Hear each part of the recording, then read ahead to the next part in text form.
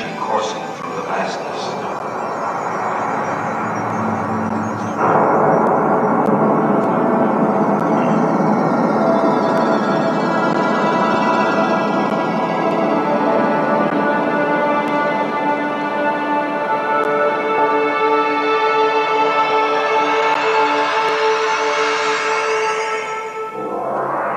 This energy is never destroyed, nor is new energy created, but energy is perceived in different forms. Within the atoms of all matter, on the level most infinitesimal yet most powerful, is nuclear energy.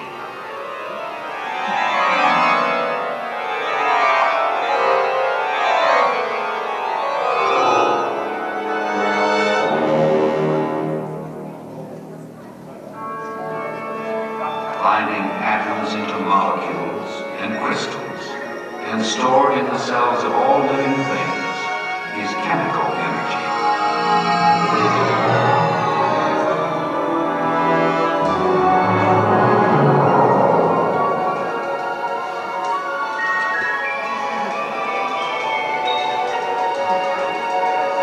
In the sudden flow of electrons, there is electrical energy.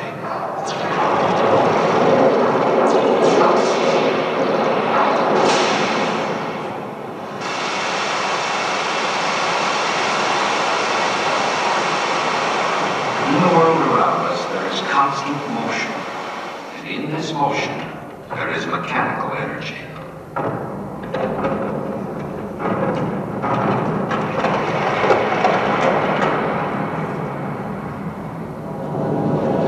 Unleashed in the motion of molecules themselves is heat energy.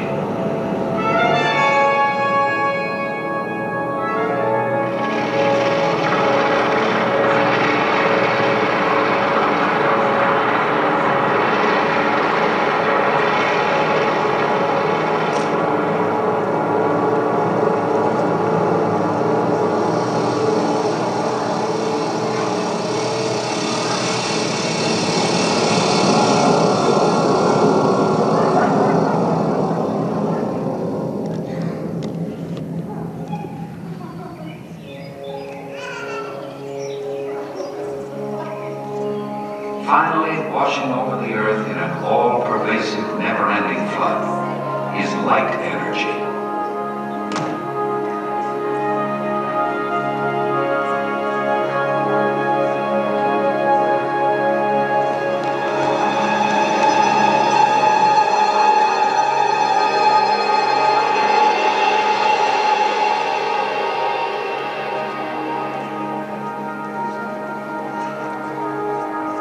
We've long observed with fascination the interplay of these elemental forms of energy, noting that certain forms often changed into others.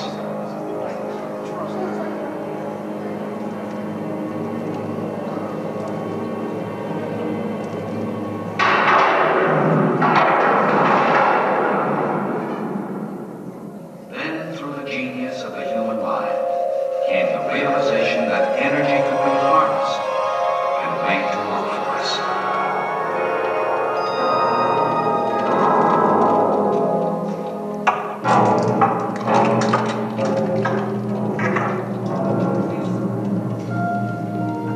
Energy locked in Earth's vast forests was put to use.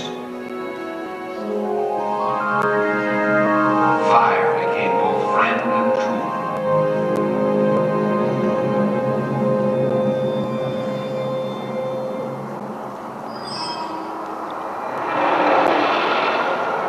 The unbridled winds were captured.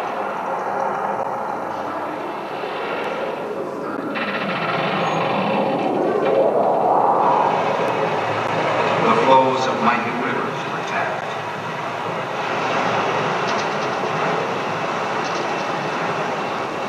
For centuries, we depended on these three resources alone. Then, only a little while ago, we learned to use the energy locked in fossil fuels. In coal. In oil and natural gas. dramatically advanced civilization.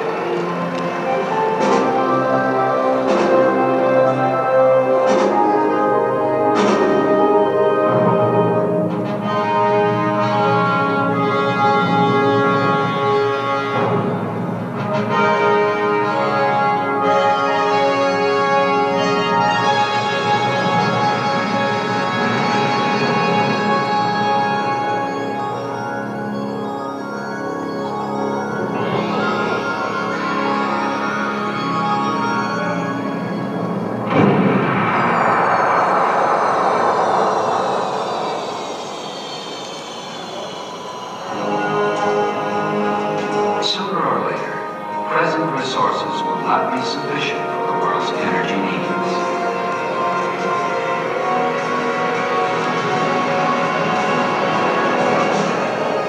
Only by understanding energy in its various forms, the universe of energy, can we build a transition to a better tomorrow.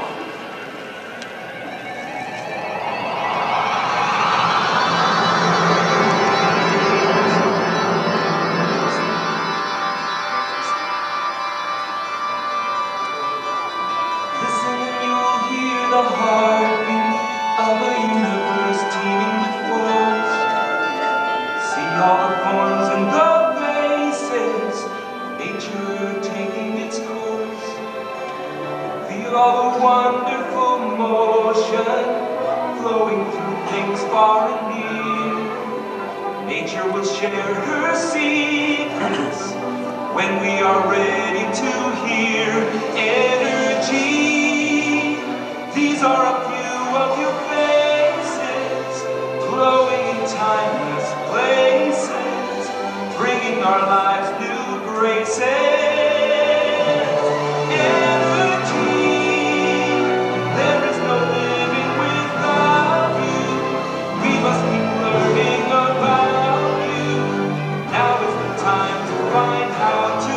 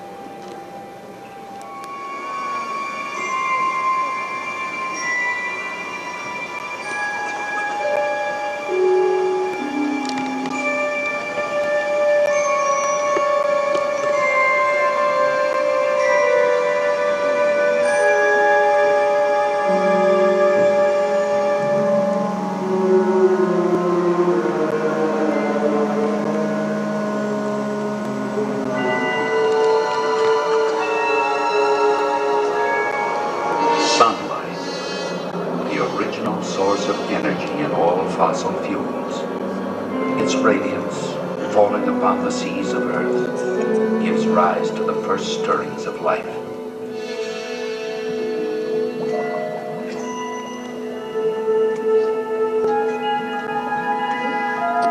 Myriads of creatures evolve, feeding upon plants and each other, capturing the sun's energy for themselves.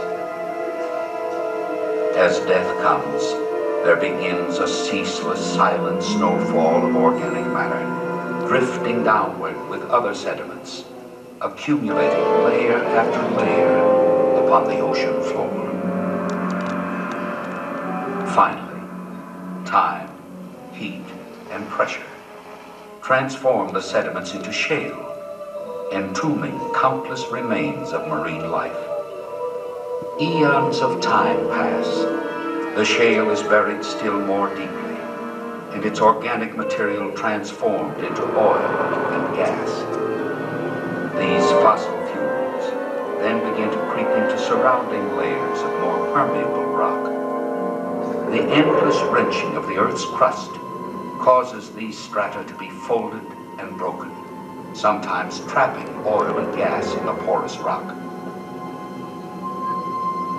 On the surface, vast new forms of plant life take root. As sunlight floods the lush primeval forests, every plant and tree captures a bit of this energy. In the ageless cycle of life, these living things too wither and fall. In marshy areas, the decaying limbs and leaves form a spongy mass of peat.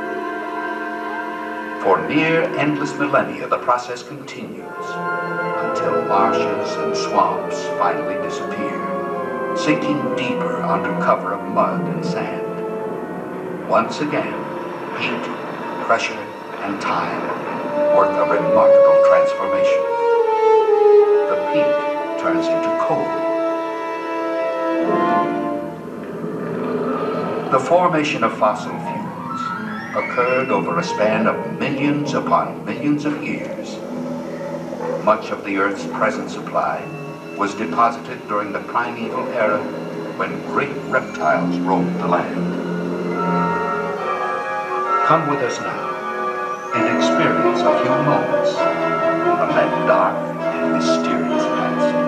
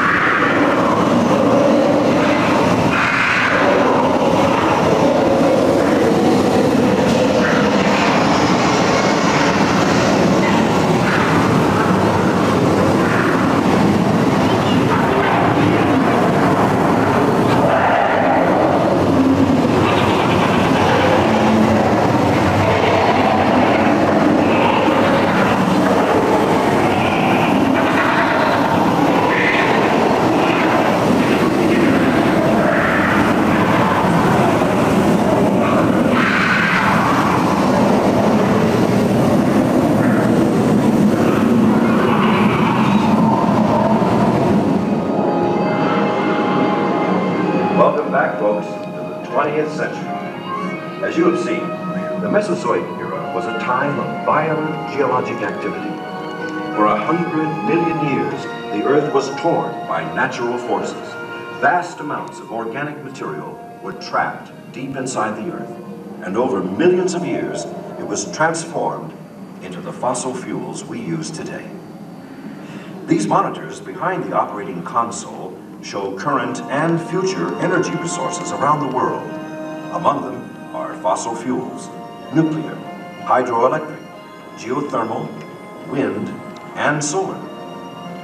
Your traveling theater vehicles are partially powered by the sun. The solar cells on this building's roof help recharge batteries in the vehicles when they're stopped. Computers guide the vehicles along a wire that is just 1/8 of an inch thick. The maps highlight locations that we'll visit during the next part of our journey. We'll travel from the Alaska frontier to the North Sea to the Mid-East. We'll explore potential energy sources for the near and distant future. Now that you've experienced the dramatic forces that created today's fossil fuels, let's continue our journey through the universe of energy.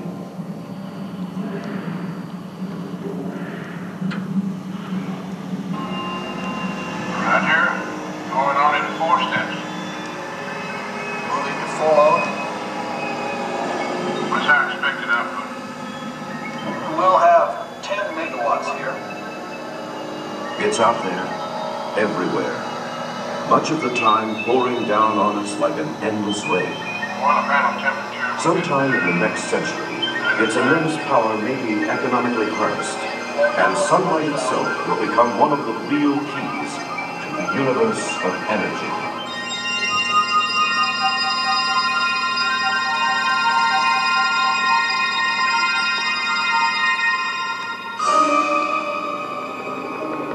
But today, a far different form of energy is coming from sun-parched regions of the globe like the Middle East.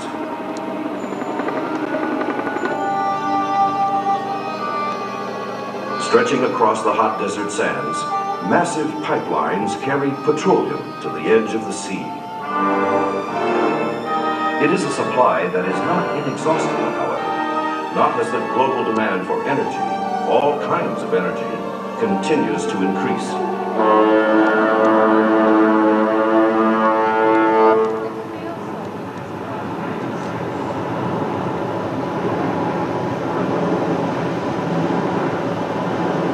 Most countries must depend on the uncertainties of imported oil until the big breakthroughs finally happen. But the world can't simply park its cars or turn off its lights until that day. We must continue to conserve and extend today's energy sources and develop a broad mix of alternatives for the future. Already, current supplies are being stretched through the use of heat-sensing monitors and other new systems which help increase energy conservation. At the same time, special oil recovery techniques are helping to bring older fields back to life. Even so, the world is continuing to diminish today's known reserves. The energy search must go on to help us bridge to the future. Out in space, eye-in-the-sky satellites scan the face of the Earth, helping to find new oil and gas deposits.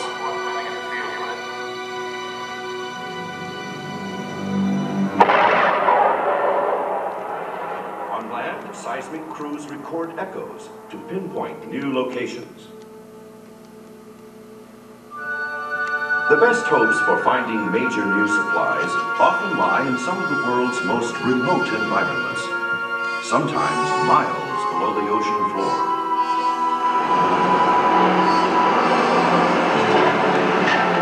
On land, these great drilling platforms would dwarf all of the world's tallest buildings.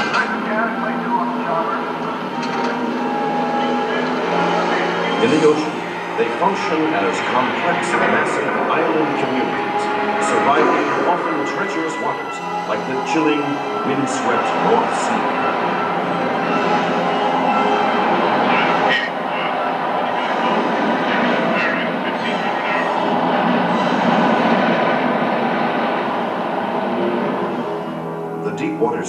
now pushing still deeper. Here, a new breed of remote-controlled ocean floor units can bring our oil and gas at once inaccessible regions. The job of transporting fossil fuels has its own challenges. Near the top of the world, at Prudhoe Bay, Alaska, is the largest oil field in North America. The Trans-Alaska Pipeline begins here. A $9 billion energy highway stretching 800 miles over and under the rugged frontier.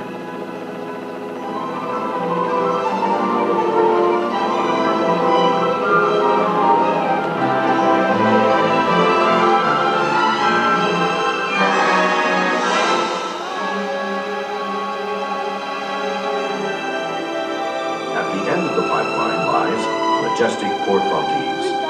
About 1.5 million barrels of crude oil arrive here every day, enough to meet the petroleum needs of nearly 7 million households. But even as these frontiers are explored, new technologies are being developed that one day may economically provide energy in the form of synthetic gas and liquids. Synthetic oil is already being produced from these vast Canadian tar sands.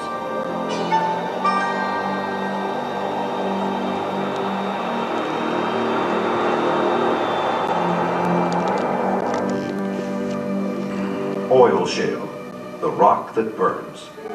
Located in the western United States, it is one of the greatest synfuel resources of all. Mined, crushed, and heated, it could yield billions of barrels of liquid energy.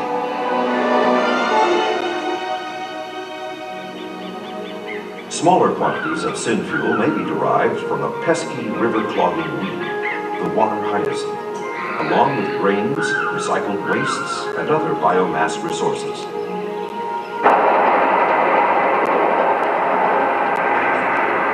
Coal, perhaps the most abundant of fossil fuels. It is mined primarily to generate electricity, a growing demand for the years ahead. And one day, it too may yield large amounts of synthetic oil and gas.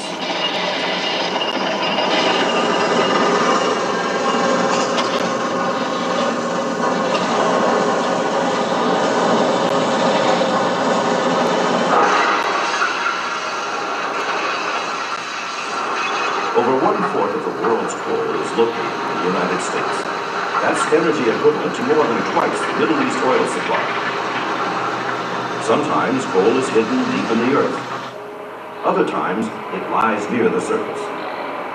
Here, the overlying soil and rock must first be removed to reveal the coal deposits below.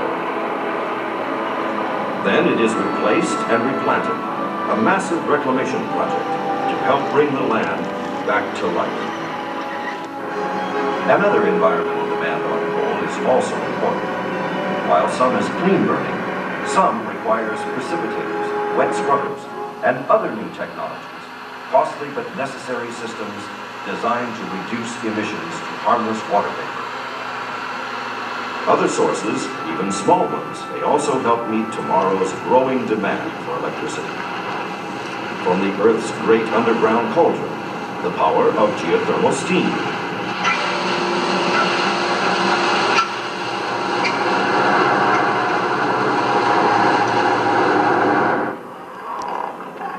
From the wind, age-old power to drive the windmills of tomorrow.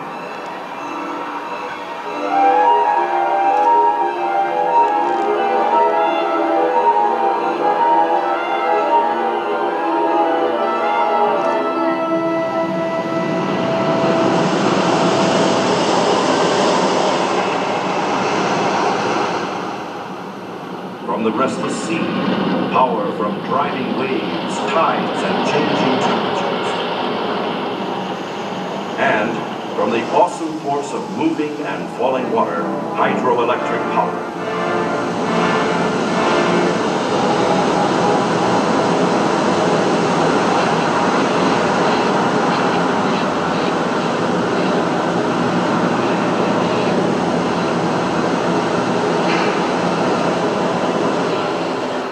Nuclear energy, controversial but still a significant source of electricity.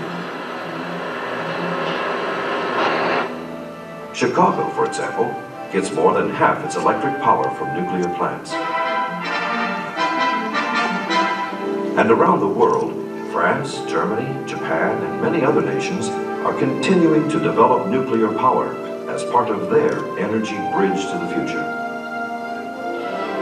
Some countries are also moving ahead with a new process, the breeder reactor, which actually creates more fuel as it operates. Within 2 decades, nuclear energy will probably contribute about 1/4 of the world's electricity.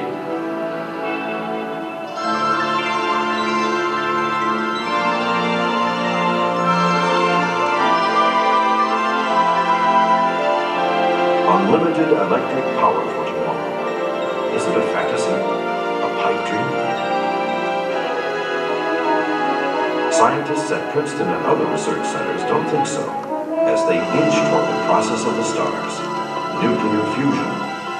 The challenge? To fuse hydrogen isotopes at temperatures exceeding 180 million degrees. The potential exists for a real breakthrough to one day harness this inexhaustible new energy source.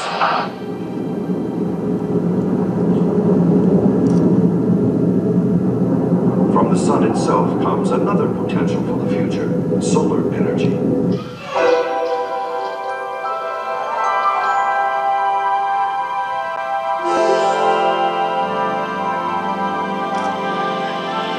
Solar heating and cooling are already in limited use.